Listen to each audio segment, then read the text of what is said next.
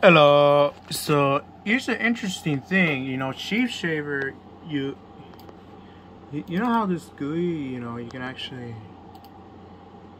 do things to make it work. But here's the thing. That's the regular sound of startup. The regular macOS 9. Yeah, I changed the wallpaper to SheepShaver to the Windows 98 Plus.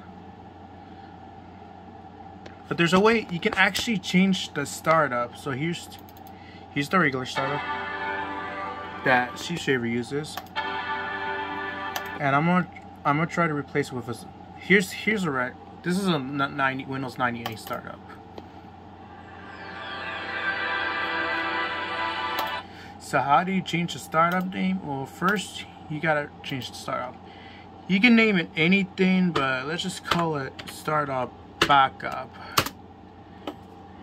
And then when you click SheepShaver, it's not gonna have any sound since now it doesn't know which is the startup file.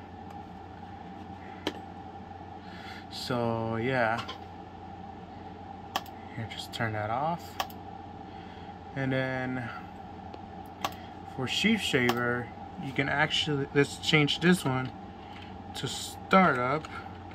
So now, since it's in the same file, it'll think it's a startup. So, alright, let's click it, see if it works.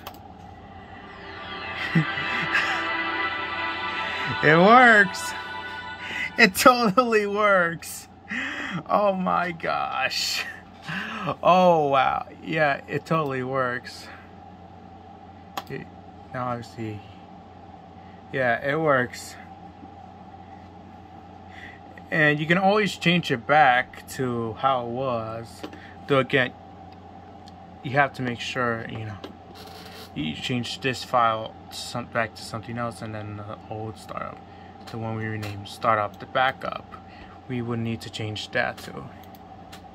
Also here's a picture.